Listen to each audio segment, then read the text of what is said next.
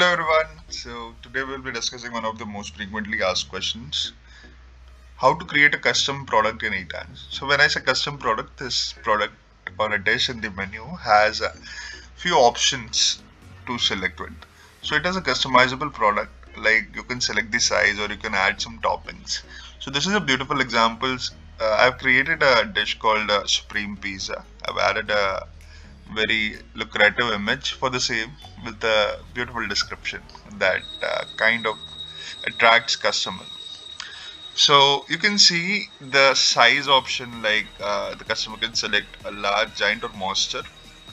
So the base price of this product is $8, but when a customer selects a giant or a monster size, the add-on value of this product, that is $18 or 24, will be added. Now there are also topping option. The customer can add multiple toppings. So you can see the checkbox over here and the single select box is different. The size can be selected only one, whereas the toppings can be multiple. And you can see the value of the 4 tappings is $8 plus the additional value of the giant size is 18, which equals 26, and the base price of the product is $8. So this is how a configurable or a customizable product can be added for customers to create a more or high value product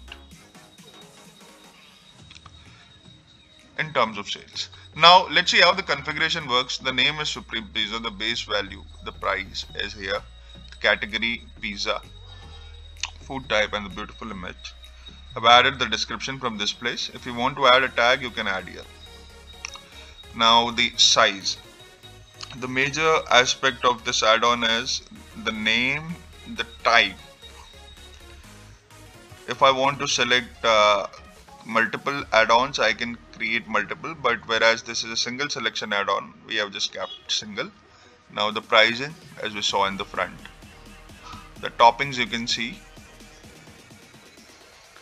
the same kind of configuration, but the selection type is multiple this time. So this is how we create a basic custom product. Even though this seems advanced to you, Eatance website builder allows you to create more advanced products that we'll be seeing in next videos. I hope this video helps you. Thank you for watching.